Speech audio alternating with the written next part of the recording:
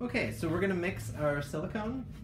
We're using Sorta Clear 37 that comes in a two-part. You get part A and part B. This can be measured equal parts by volume or equal parts by weight, which is why I like Sorta Clear. It's a great platinum cure silicone. It's got a shore hardness of 37A, which is really rigid in terms of injection molding, but elastic enough to where you can peel it open and actually do what you need to do without too much strain on your fingers.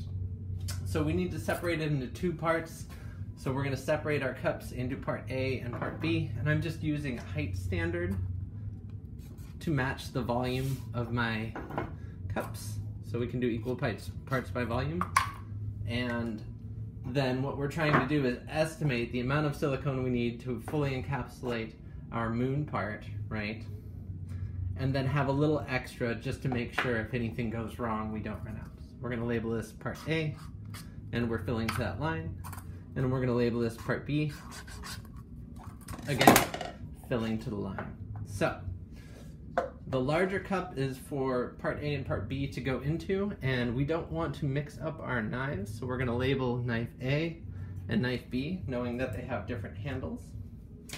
And at this point, we're going to don our gloves and start filling the silicone.